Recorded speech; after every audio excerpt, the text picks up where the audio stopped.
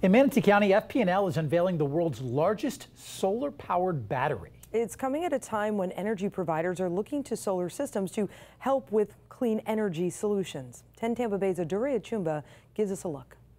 Right behind me is a $300 million battery here at the Manatee Energy Storage Center. It sits right next to the solar panels and has a 409 megawatts capacity. But what exactly does that mean for the average energy user? It has the capacity to store enough energy to power 329,000 homes for more than 2 hours.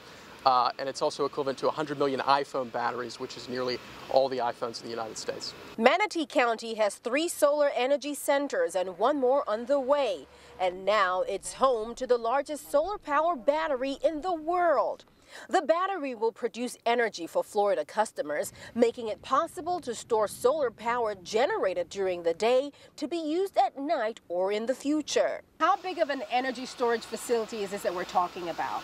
So this facility is made up of 132 energy storage containers organized across a 40-acre plot of land.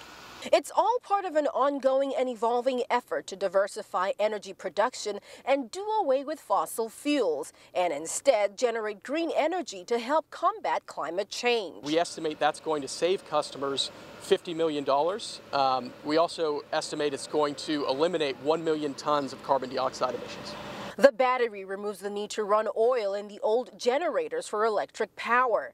The initial plan was to tear the generators down, but it's now going to stay up for now as a backup plan. Out of an abundance of caution, we just want these things in our back pocket in case we were to experience extreme winter weather like what was experienced in Texas. Solar energy has become more popular and cheaper and is gaining wider commercial viability because it has 0 carbon emissions.